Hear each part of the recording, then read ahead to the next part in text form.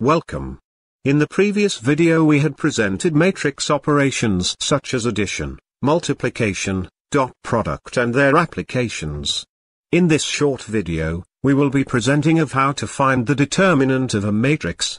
Properties of determinants as well as special forms of matrices will be discussed that exhibit certain useful properties and have numerous applications in signal processing, machine learning and communications.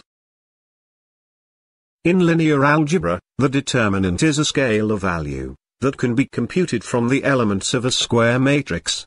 The representation is shown where the symbol A is put between two vertical bars, and is a number, not a matrix. For a 1-by-1 matrix, the determinant is equal to the element value as shown in the left. The determinant of a 2-by-2 matrix is shown on the right. Each determinant of a 2-by-2 matrix is called a minor of the matrix A. This procedure can be extended to give a recursive definition for the determinant of an on by n matrix, known as Laplace expansion, where the determinant can be obtained with respect to any row or column. The elements of a given row or column multiplied with corresponding cofactor and summed together.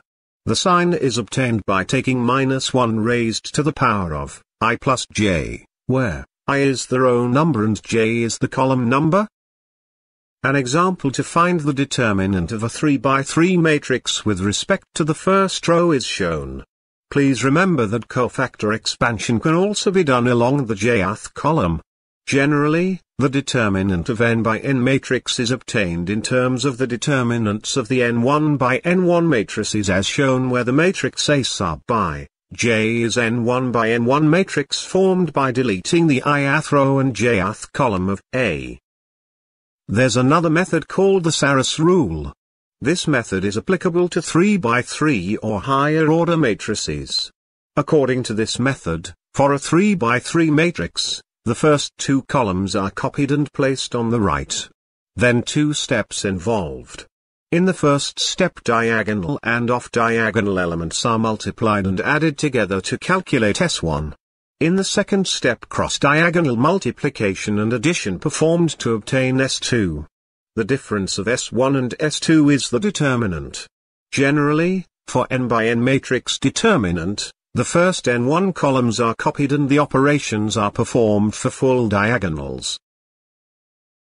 For two square matrices A and B, and non-zero constant K, the behavior can be seen. These are important properties and can help simplify finding the determinants, which are scalar quantities. Some important properties are very useful to find the determinant of a matrix. That is, the determinant of a matrix A is 0, firstly, if A has 0 row or column. Secondly, if matrix A has two or more similar rows or columns. And, finally, if a row or column is a multiple of another row or column. There are some special forms of matrices and symmetries that have useful applications in signal processing, image processing and communications. Like an identity matrix, if all the entries are 0 except the diagonal, is called a diagonal matrix.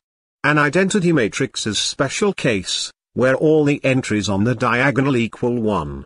An exchange matrix J, which is symmetric and is a useful one, have cross-diagonal elements as 1s and 0s elsewhere. Note that, since J square is equal to identity matrix, then J is its own inverse. The effect of multiplying a vector V by the exchange matrix J is to reverse the order of the vector. This transformation has many applications in prediction and lattice filter implementations. Similarly, if a matrix A is multiplied on the left by the transpose of J, the effect is to reverse the order of each column. Similarly, with right-side multiplication, the order of entries in each row is reversed. Finally, the effect of product J transpose A, J is to reverse the order of each row and column, thereby reflecting each element of A about the central element. An upper triangular matrix is a square matrix having all entries below the diagonal equal to 0. A lower triangular matrix on the other hand have all of the entries above the diagonal equal to 0. The transpose of a lower triangular matrix is upper and vice versa. The determinant of a triangular matrix is equal to the product of the terms along the diagonal. The inverse of upper triangular matrix is an upper triangular matrix and same for the lower. The most popular in signal processing is the Toeplitz matrix, having all of the elements along each of the diagonals have the same value. Note that all its elements are completely defined once the first row and the first column have been specified. A convolution or a correlation matrix is an example of Toeplitz matrix.